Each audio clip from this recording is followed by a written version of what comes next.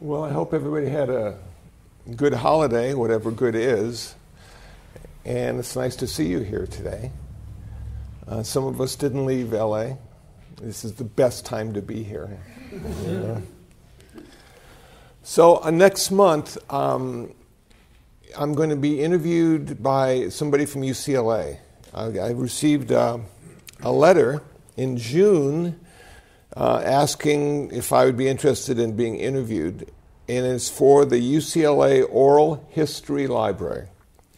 And he's wrapped up a lot of stuff, and so he wants to start next month with me from 4 to 6 interviews, a couple hours apiece, about my life and Buddhism in Los Angeles, which is daunting and conflicting as well, because when you start to think about your life and want to verbalize it and put it into sort of a linear format and define the choices you made and why, you wake up at 3 in the morning going, I want to say that, and of course at 7 you've completely forgotten what you wanted to say.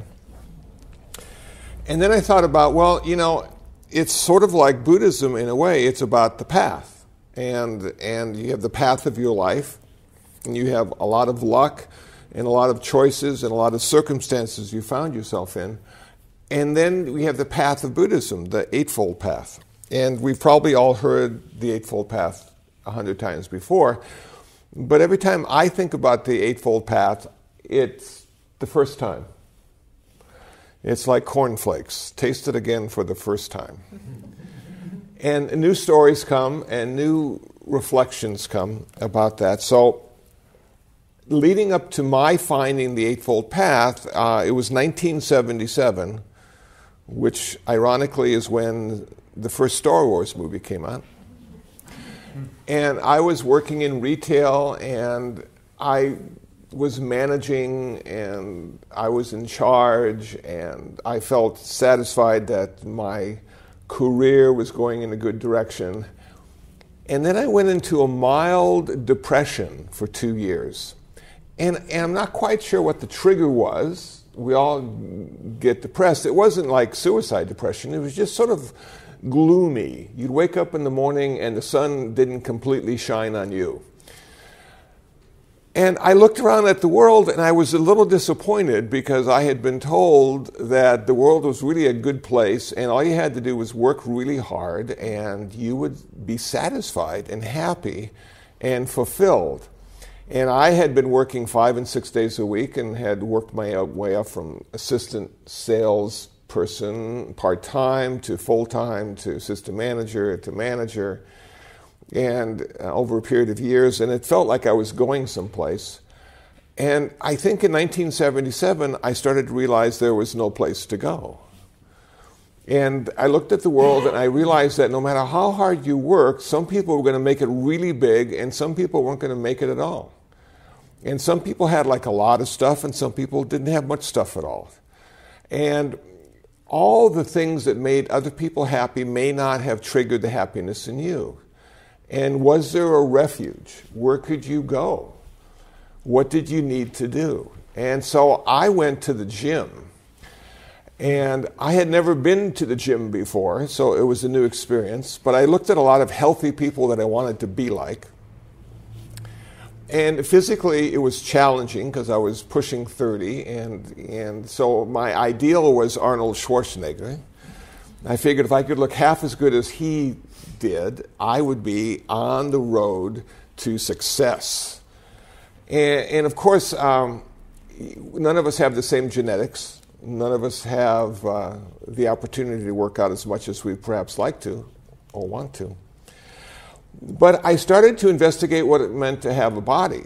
And I thought, wow, you do this and you do that, and your body feels good, and your body feels tired, and your body gets bigger. And so I went from being rather thin to being rather, not overweight, but I had protein shakes that had like 5,000 calories, and I would drink those, and I'm going, thinking they would all, of course, turn into muscle, And then I had been smoking for 14 years, and I quit smoking, and then I started to realize there was something else involved in being happy, and that was my mind. So I was doing a lot of stuff for my body to get it into shape and make it more durable, and maybe not have it last longer, but have it last with more quality while it was still here. But coming to the mind was a big jump, because I had never really thought about me having anything upstairs to work with. I thought it just happened all by itself. And of course it did for 27 years. And then I thought maybe I can get involved with what I think and see and hear, and maybe I can add another perspective to my life by being part of the process. So I bought some books on meditation, not necessarily Buddhist meditation, and I thought, wow, that's really cool. You just got to concentrate, you can visualize, there's guided meditation.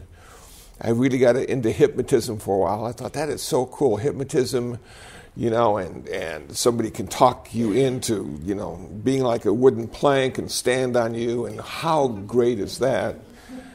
And then I started to see, you know, all this guided meditation and all this hypnotism and all this other stuff is like they were in charge of you.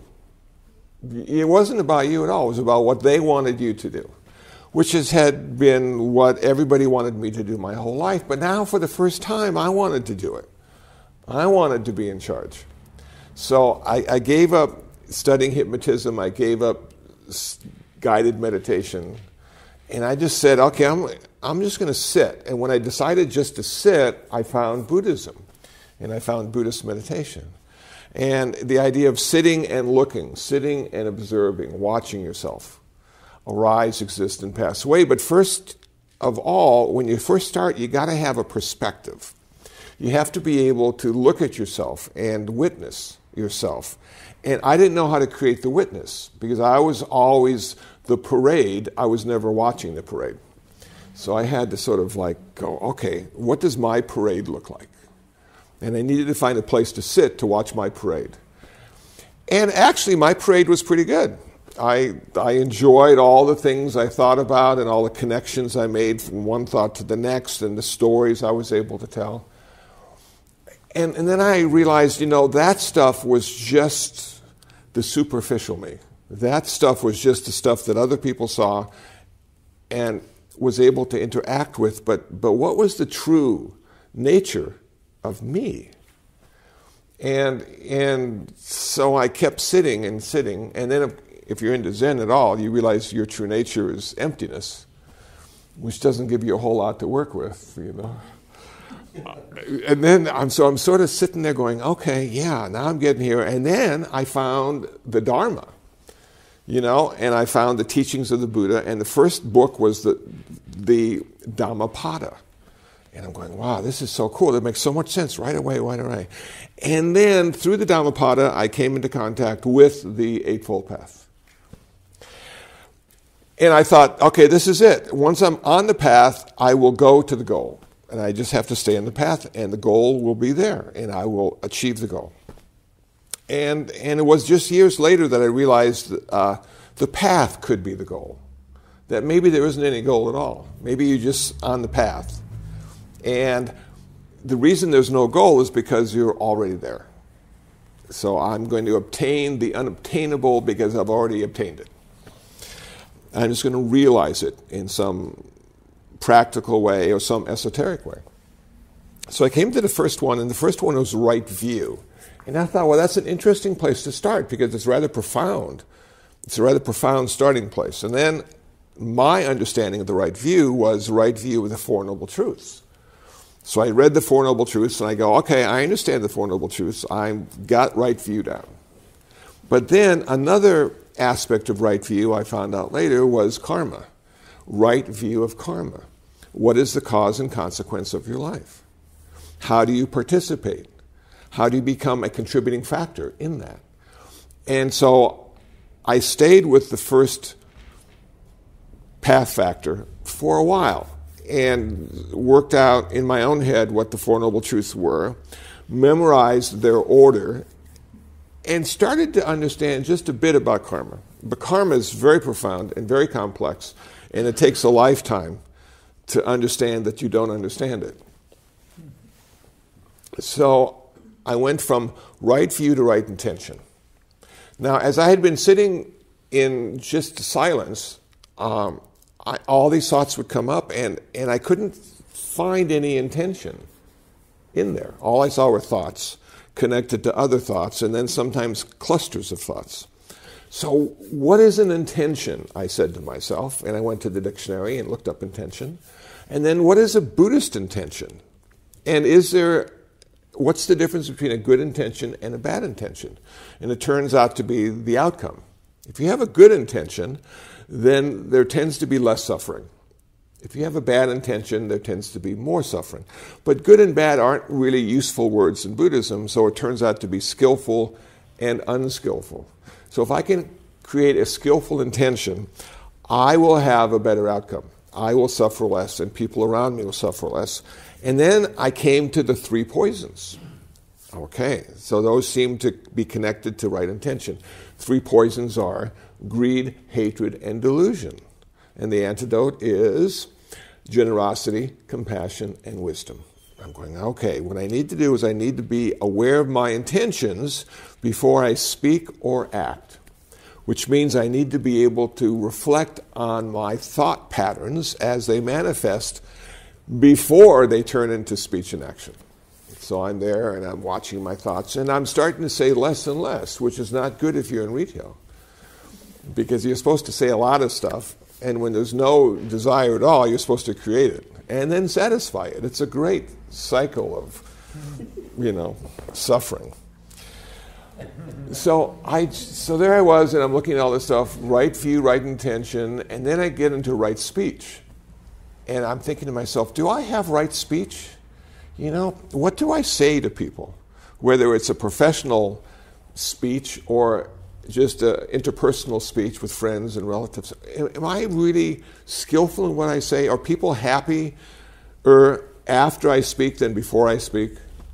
And, a lot of times they weren't.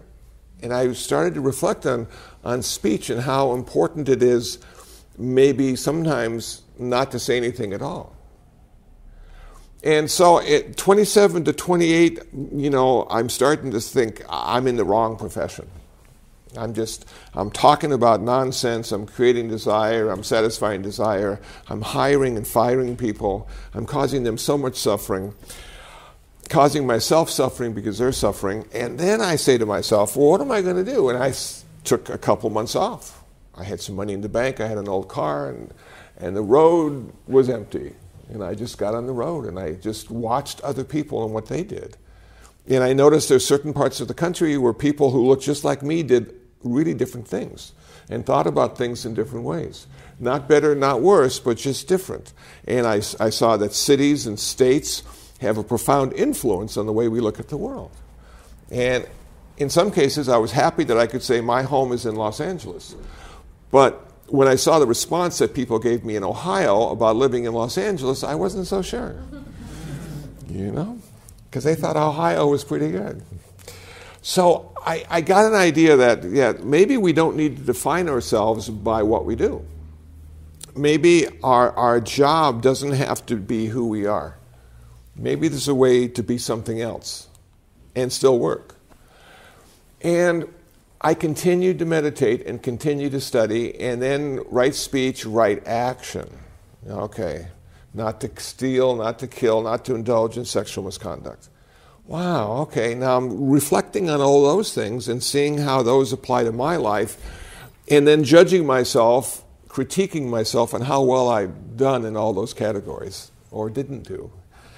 And I just saw clearly the superficiality of my life. And this is such a great time of year to reflect on how bad stuff is. We have more Christmas blues come out this time of year, and they're the best songs ever, I've been down so long, the carpet done faded on the floor, I'm like, yeah, my kind of song. So I started to see that, life could be dim if you didn't do anything about it. But how do you turn on the light? How do you turn on the energy? What do you need to do? And so I started with the body, and now I'm getting into the mind, and I'm getting into how I've been manipulated by city, state, and family, and how I've been created to serve a function, to consume and produce. And I thought, does anybody ever get free? Do they ever just like, no, I'm not going to do it? And then I remember somebody I used to work with who wanted to be a philosopher. And I'm thinking, how is a philosopher going to make any money? What are they going to do? So I struggled with, what can I do? What can I do to have a more authentic lifestyle? And then right livelihood. Wow, that was a really important part of the Eightfold Path, right livelihood. That I could choose to do something that was a benefit to all. And ultimately it would be a benefit to me. So I could be a garbage man or work for the city or do all sorts of stuff to make life better and easier for people around me. But I still had to pay rent, so I continued to do my retail stuff and wish I didn't.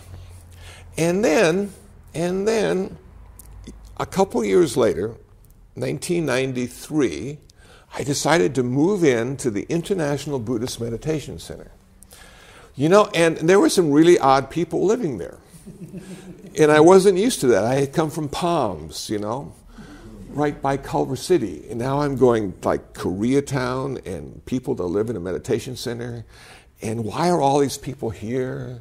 And how did they all get here? And they all got there for different reasons. And I started the process of becoming a monk. And most of the people who were at the International Buddhist Meditation Center who have been ordained didn't want to be a monk. They wanted to be a Dharma teacher because that gave them more flexibility in life. They could have boyfriends and girlfriends. They could have a job. They could still have like a regular American lifestyle. But on the weekends, they could be a monk. And they could put their robes on and they gave profound talks. And then they go back to doing whatever they did.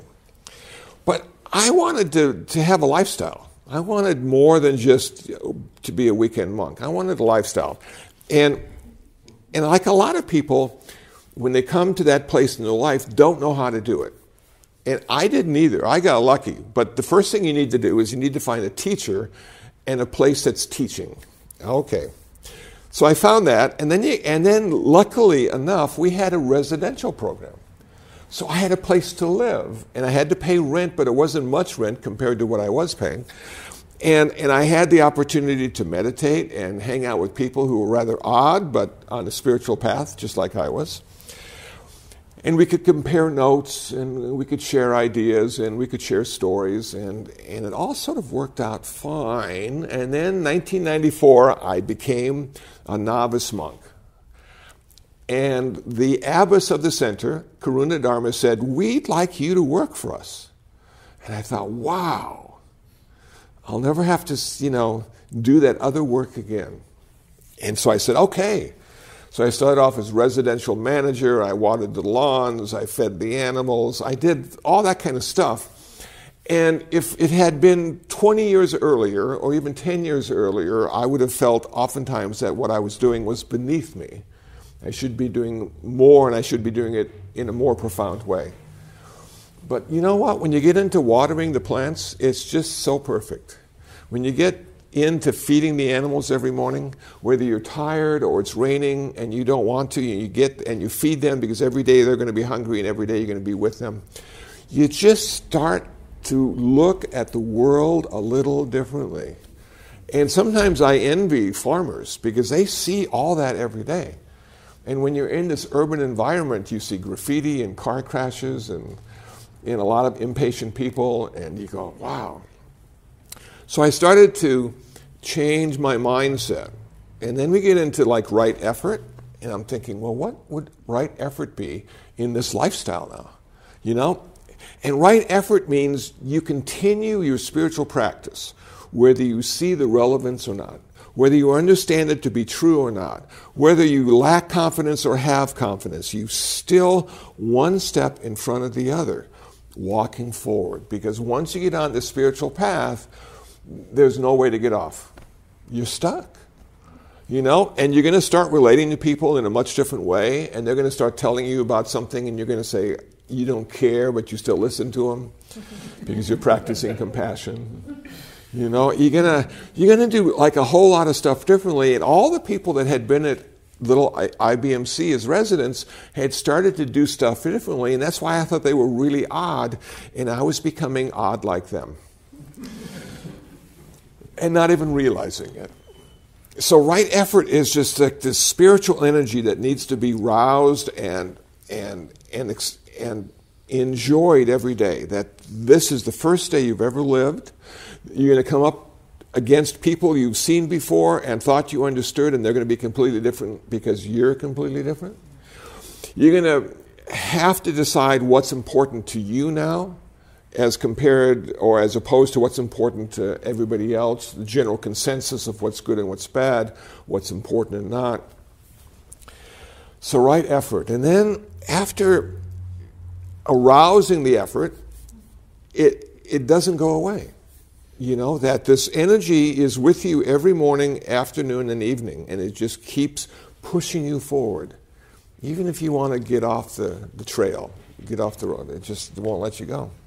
Right mindfulness, looking at the world in a different way, looking at a world in a way that has a bit more equanimity, a few less opinions. How do you look at the world and not have opinions? Because one of the joys of being human is we have thousands of opinions about everything. And we're happy to share them with anybody who's willing to listen. And they with us. And so how do you look at something and not have an opinion? Can you see it? Can you see it if you don't have an opinion? Can you see it if you don't know what it is? It turns out you can't. You're blind. But what you can do is you can feel it. You can come to this sense of this place of intuition, and you experience things in a much different way, not in a dualistic intellectual way, but sort of a interconnected everything kind of way.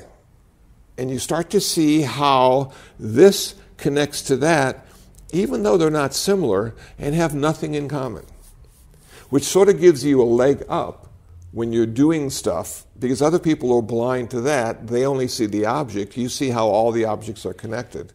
And you go, wow. But then, with this mindfulness, you're at a place that sometimes you can be irritable. You cannot be happy. You've seen how crappy the world is. And it's everywhere you look. You walk into a restaurant and the floor is dirty. The people who work there could care less. The food is cold. And most people are going, oh, what a great place to eat. And you're going, this is terrible. But it's always been terrible. Now you're just seeing it for the first time. And the lines. I find myself wanting to direct lines. They're standing in line with their cell phone. I'm saying, you can move forward now. It's okay. It's just like, where did the efficiency go? And in my neighborhood, at the Food for Less, nobody shops alone. You buy milk, you got 3 generations of family with you, So the lines are really long, and you go, wow. How do you deal with that? How do you come to a place of accepting how cruel and unfair the world is? You do it because of concentration, right concentration. Right concentration allows us to go into these altered states of consciousness and find bliss and harmony in every present moment we experience. It's really cool that you can just sort of bliss out and have a half smile and glazed eyes and still get things done. And people think you're high, but you're high in your spiritual paths. That's all. You're using it to your advantage. Because you don't want to hate people. And you don't want to be super critical about people. So you just bliss out. And they're all part of you now. And you're part of them. And so the line moves exactly the way it's supposed to move. and you're there with a half smile, you know, and it's okay. So this mindfulness and this concentration allows us clarity but compassion. And the clarity and compassion combined is what the Buddha figured out was most important. That if you have too much clarity, you'll never give $1 away. If you have too much compassion, you'll give all your dollars away. There's a happy balance. And you can find it if you fine-tune your insight and your bliss. There we go. There it is. So I'm working on this, and I'm working on this, and I'm seeing the people who are weekend monks and nuns. I see them as leaving and becoming dissatisfied, and they want to have a big following, and nobody cares what they say, and blah, blah, blah, blah, blah. But the whole idea is you're not supposed to really care if they think you're saying something profound. You're just supposed to share how you understand your path to be, how you understand Buddhism to be to you, and let everybody else see it their way. So we can point them in the right direction, for we don't want them to see what we see. We want them to see what they see.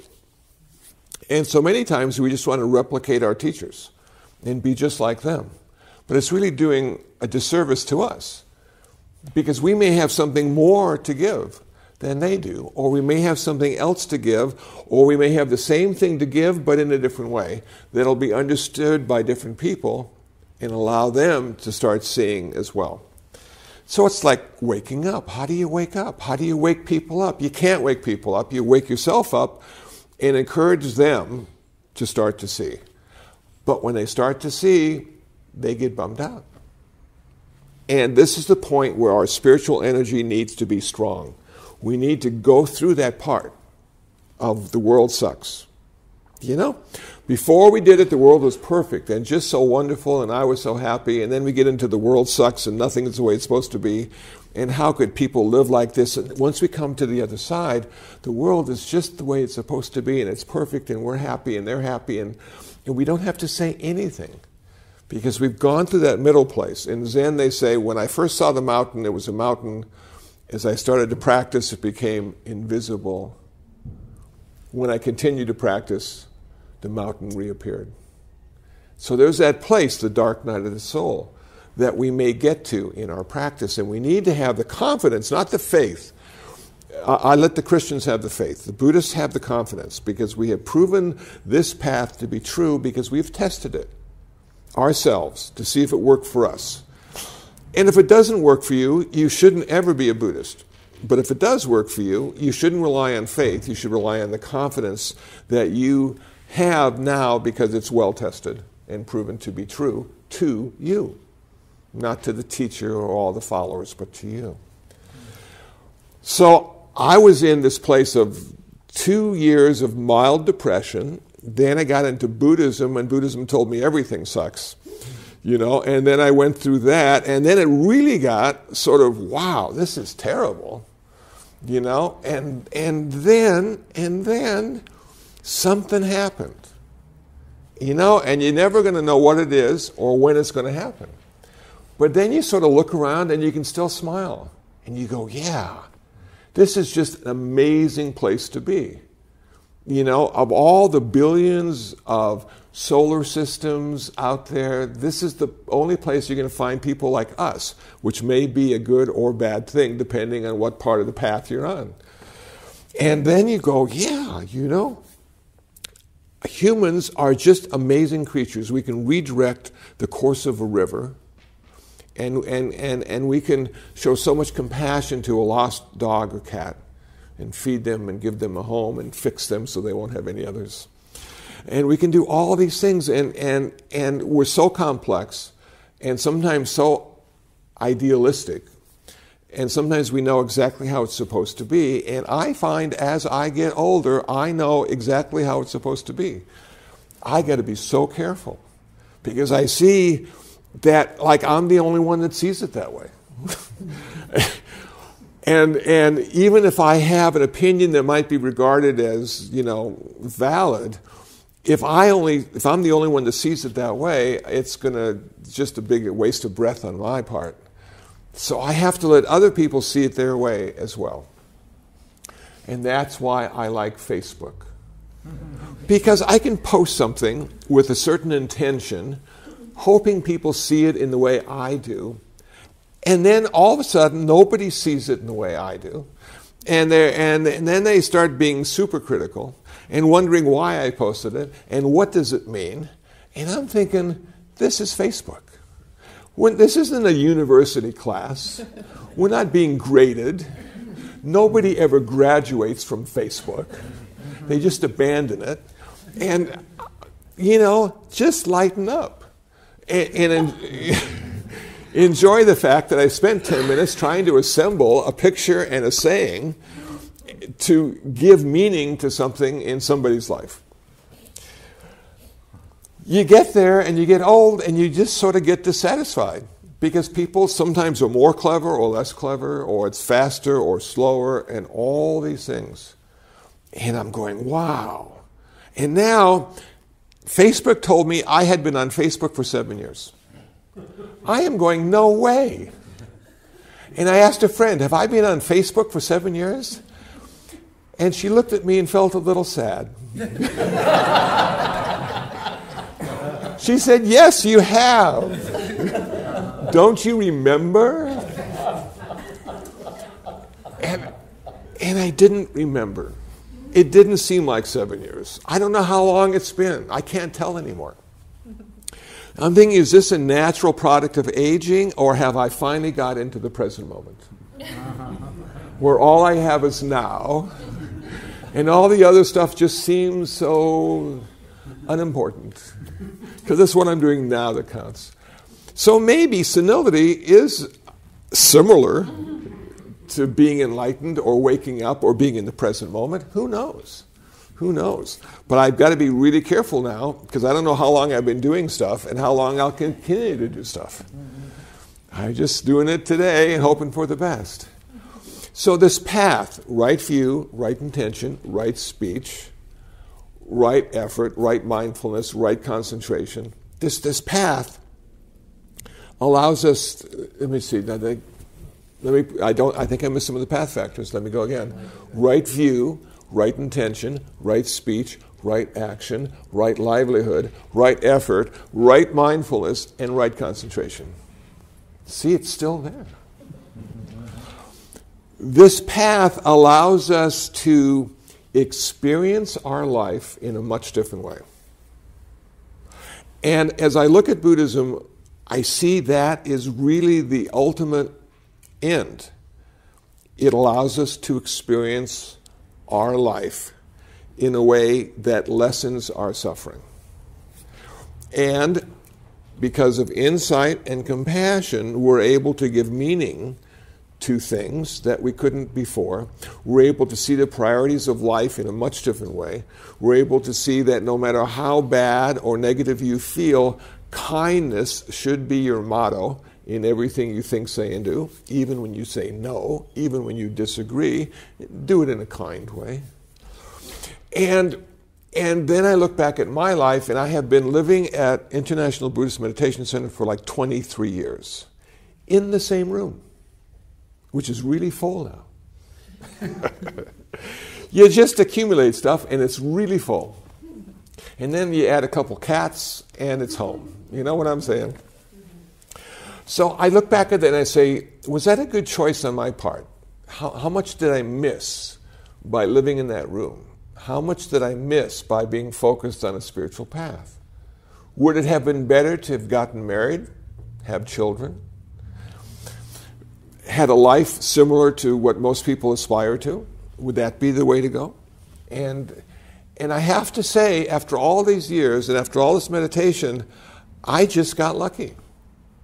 People might look at me and say, well, you don't have much money, you live in a room, you feed cats every day, what kind of life is that? You know? And it is a blessed life. It is a life that few people ever attain because they want more, not less. And in this season of giving and receiving, the only way you're going to have enough is to want less. And I have succeeded. Though I have a couple things I'd still like to get, But far fewer things than I normally would have wanted. And that's cool. I'm lucky, and I'm happy, and I'm really looking forward to sharing this with UCLA and the story of my life. And then one morning, I woke up at 3 and said to myself, you know, I'm going to be having this legacy at UCLA. I wonder if there's a Buddhist museum that I could donate my robes to. And then when people walk into the museum, they could go, oh, those are Kusala's robes. Remember him from the library? Remember all the podcasts he made? And then I'm thinking, and I got all these wonderful certificates that are framed. Where am I going to put those? In the library next to my robes. And I'll just sort of build this thing. And then I watched a YouTube video of Burt Reynolds. And it was his life. And he set up like a little museum for himself. He had all sorts of stuff in there that just identified it as him. This is who I am. I mean, wow. Maybe I don't need a museum. Maybe it's okay to give my robes to somebody else when I die, and they can use them. And maybe the certificates would be useful in a fire because they serve their purpose. But see, that's what happens when the ego starts taking credit for what you've done, even though the ego was only one of the contributing factors to everything that ever happened in your life. And the 9,999 other factors that you had no control over allowed it to be this way. How can you not look at life as a miracle? You know, we all have our little goals and plans, and we've mapped them out. We even have the Eightfold Path.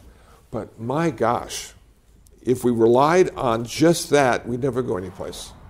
So we rely on Sangha, the image of the Buddha, the stories we share with each other about life and success and failure, and all those things make the story of our life.